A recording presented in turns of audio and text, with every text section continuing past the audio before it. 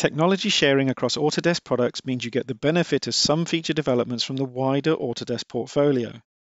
The latest example of this in Autodesk PowerMill 2020 is the option to calculate a triangulated fillet model, which can be used during toolpath calculation to allow smooth arcs to be added into the internal corners of a toolpath to help protect your tools and preserve feed rates. Unlike arc fitting, which is applied to the toolpath after scanning and is restricted to 2D toolpath segments, such as the step downs on a constant Z toolpath, the fillet corners option works on the model before scanning, and so can be used for 3D toolpath segments, allowing options such as spiral on steep walls to gain corner arcs. In this example, we have a couple of toolpaths on this die, both calculated and uncalculated, where this can be seen. Let's look at the uncalculated steep and shallow toolpaths first.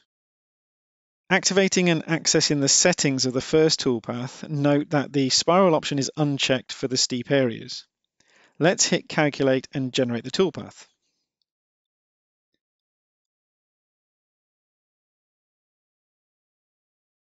If we close the form and zoom into the internal corners, we can see that because the 6mm diameter ball nose tool is equal to that of the corner fillets of this model, we end up with sharp direction changes in the toolpath. This creates a couple of problems. The first is that the cutting tool may be subject to a shock load as a result of excessive material engagement. This can lead to increased tool wear, and it may even break the tool or possibly damage the workpiece. To combat this, operators may be inclined to reduce the feed rate, meaning the programmed feed rates are not achieved, which increases the overall cycle time.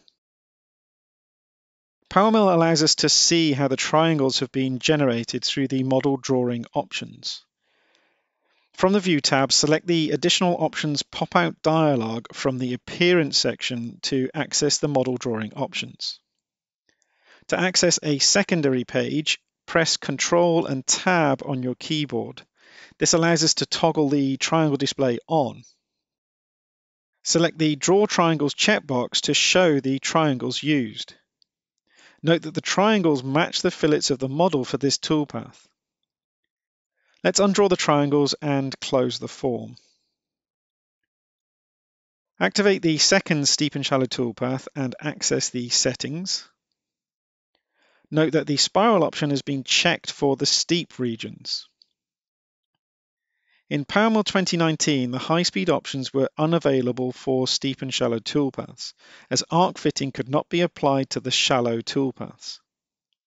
But in PowerMill 2020, the high-speed section is active because it is from here that we can access the option to fillet corners.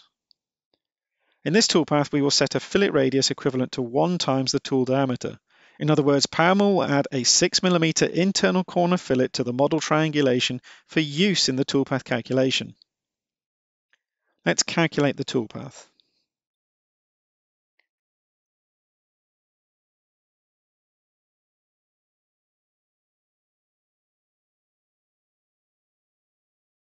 If we close the form and zoom into the corners, we can now see smooth arcs where previously there was a sharp move. If we draw the previous toolpath to compare the difference, it's clear to see. Likewise, we can also see that the shallow regions have also respected the fillet, preventing the tool from engaging into excessive material.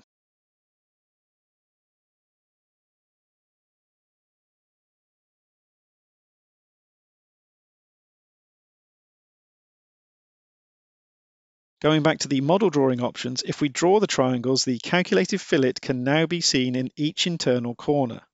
And assuming no model changes or radius adjustment, this fillet result will be cached, allowing it to be used again, saving calculation time later. Let's undraw the triangles and close the form again. As well as working with steep and shallow, this option also works with optimized constant Z toolpaths, as can be seen on the pre-calculated toolpath here. By using the new fillet corners option in PowerMill 2020, greater protection is offered to your cutting tools and parts when entering internal corners, by avoiding the shock loading associated with excessive material engagement, allowing parts to be run at their optimized programmed feed rates, and ultimately resulting in faster cycle times.